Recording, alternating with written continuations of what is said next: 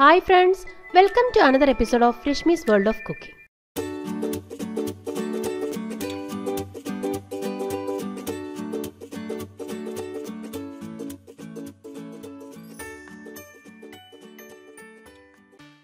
Hi, good evening.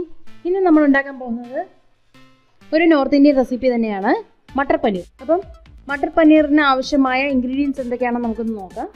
അതിന് വേണ്ട മട്ടർ എന്ന് പറഞ്ഞാൽ green peas, frozen green peas എടുക്കുക. അല്ലാന്നുണ്ടെങ്കിൽ നമുക്ക് ഗ്രീൻ പീസ് നേരത്തെ വെള്ളത്തിൽ കുതിർത്ത് വെച്ചിട്ട് വേവിച്ച് അങ്ങനെ എടുക്കാം. ഓക്കെ, അങ്ങനെ എടുത്ത ഗ്രീൻ പീസാണിത്. പിന്നെ പനീർ ഞാനൊരു 50 ഗ്രാം പനീർ എടുത്തിട്ടുണ്ട്.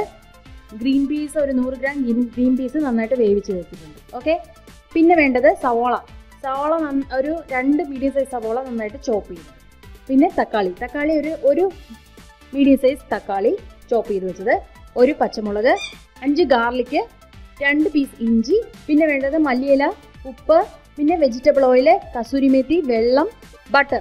പിന്നെ പൊടികൾ എന്തൊക്കെയാണെന്ന് വെച്ചാൽ 1.5 ടീസ്പൂൺ മല്ലിപ്പൊടി, 2 ടീസ്പൂൺ മുളക് പൊടി, 1/4 ടീസ്പൂൺ മഞ്ഞൾപ്പൊടി, 1/2 ടീസ്പൂൺ ഗരം മസാല പൊടിച്ചത്, 1 ടീസ്പൂൺ ജീരകം എന്ന് പറയുന്നത് പെരുംജീരകം അല്ല, നമ്മുടെ സാധാ ജീരകം. അപ്പോൾ ഇത്രയാണ് നമുക്ക് മട്ടർ പനീർ തയ്യാറാക്കാൻ വേണ്ടിയിട്ട് ആവശ്യമായ ഇൻഗ്രീഡിയൻസ്. അപ്പോൾ ഇതെങ്ങനെയാണ് തയ്യാറാക്കുന്നത് നമുക്ക് നോക്കിയാലോ. നമുക്ക് ഇതിൽ നിന്ന് കുറച്ച് ഓണിയൻ ഒരു മിക്സർ ജാറിലേക്ക് മാറ്റാം. ഏകദേശം ഹാഫ് ഓണിയനെ ഞാൻ മാറ്റിയിട്ടുള്ളൂ.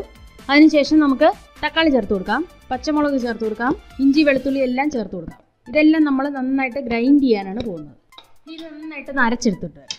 നന്നായിട്ട് അരച്ച് പേസ്റ്റാണിത്. ഈ ഒരു പാൻ അല്ലെങ്കിൽ കടായി വെച്ചിട്ട് നമുക്ക് വെജിറ്റബിൾ ഓയിൽ ഒരു ടേബിൾ സ്പൂണോളം വെജിറ്റബിൾ ഓയിൽ ആഡ് ചെയ്ത് കൊടുക്കുക. അതിനുശേഷം ജീരകം, നമ്മുടെ സാധാ ജീരകം ആഡ് ചെയ്ത് കൊടുക്കാം. ജീരകം ഒന്ന് പൊട്ടി വരുമ്പോഴത്തേനും നമുക്ക് സവോള ചേർത്ത് കൊടുക്കാം. സവോള ഒന്ന് നന്നായിട്ട് വഴണ്ട് കിട്ടണം. 1 ടീസ്പൂൺ ബട്ടറും കൂടെ ആഡ് ചെയ്ത് കൊടുക്കാം. ഇനി നമുക്ക് ഇത് വേവാൻ ആവശ്യമായ ഉപ്പ് ചേർത്ത് കൊടുക്കുക. നന്നായിട്ടൊന്ന് സോട്ട് ചെയ്ത് കൊടുക്കുക. നമ്മുടെ ഇവിടെ ഉള്ളവർക്ക് ചിലപ്പോൾ ഈ ജീരകത്തിൻ്റെ ടേസ്റ്റ് ഒന്നും പിടിക്കത്തില്ല, പക്ഷേ ജീരകം ഇട്ടാൽ ഇതാണ് നോർത്ത് ഇന്ത്യൻ ഫ്ലേവർ. ഇനി അതിനുശേഷം നമുക്ക് അരച്ച് വെച്ചിരുന്ന പേസ്റ്റ് ചേർത്ത് കൊടുക്കും. ഹൈ ഫ്ലെയിമിൽ തന്നെ കിടക്കട്ടെ, കുഴപ്പമില്ല. കുറച്ച് വെള്ളവും കൂടെ ആഡ് ചെയ്ത് കൊടുത്തിട്ട് ഈ പേസ്റ്റ് കഴുകി ഒഴിക്കാം.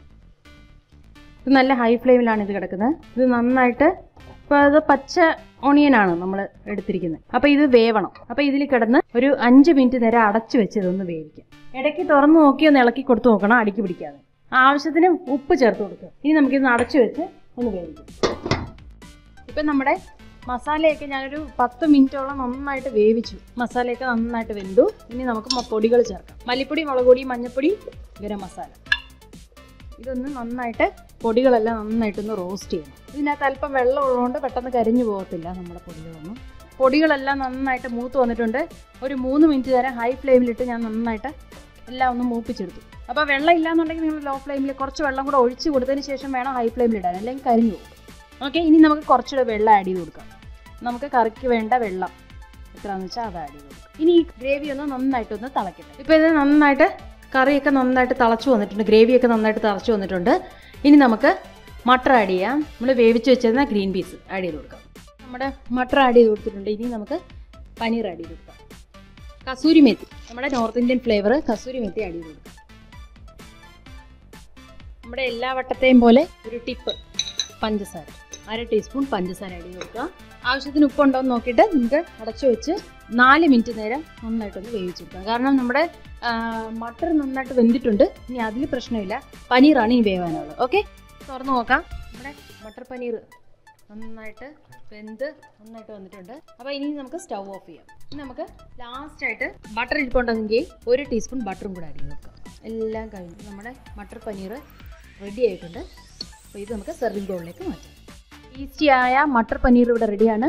അപ്പോൾ നിങ്ങൾ തീർച്ചയായിട്ടും കുട്ടികൾക്കൊക്കെ ഉണ്ടാക്കി കൊടുക്കണം. നമ്മൾ റെസ്റ്റോറൻറ്റ്സിലൊക്കെ ചെയ്യുന്ന പോലെ നല്ല റെസ്റ്റോറൻറ്റ് സ്റ്റൈലിലാണ് ചെയ്തിരിക്കുന്നത്. അപ്പോൾ എല്ലാവർക്കും തീർച്ചയായിട്ടും ഇഷ്ടപ്പെടും. വീട്ടിലെ ഒരു വെറൈറ്റി കറിയാണ്. ഇന്ന് നമ്മൾ ഗ്രീൻ പീസ് കറി വയ്ക്കും, അല്ലെങ്കിൽ പനീർ ഉണ്ടാക്കും, ഇങ്ങനെ ഉണ്ടാക്കിയിട്ടില്ലല്ലോ.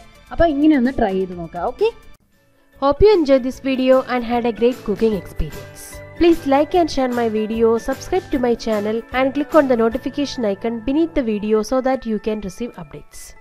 See you soon with another video. Thanks for watching. Bye bye.